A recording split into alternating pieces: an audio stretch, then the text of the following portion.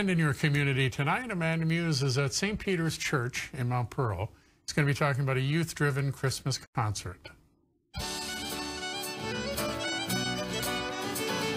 We are here at St. Peter's Parish in Mount Pearl. Joining me are members of Conway, Emily and Thomas Conway.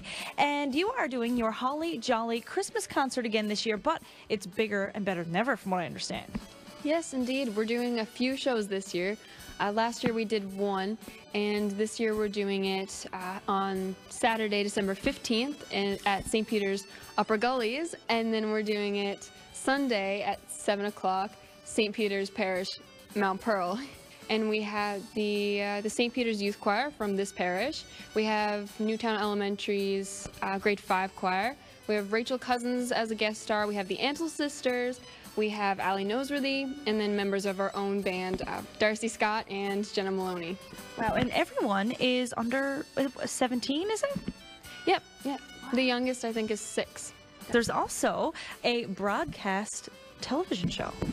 Yes, we were very excited that we had our own Christmas show. We had the St. Peter's Youth Choir, and we had Mackenzie Critch sing a song, and Rachel Cousins, and of course Conway.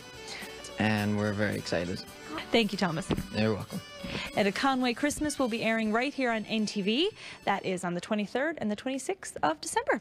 And for more information, you can check out the Conway Facebook page. Now let's take a look at entertainment.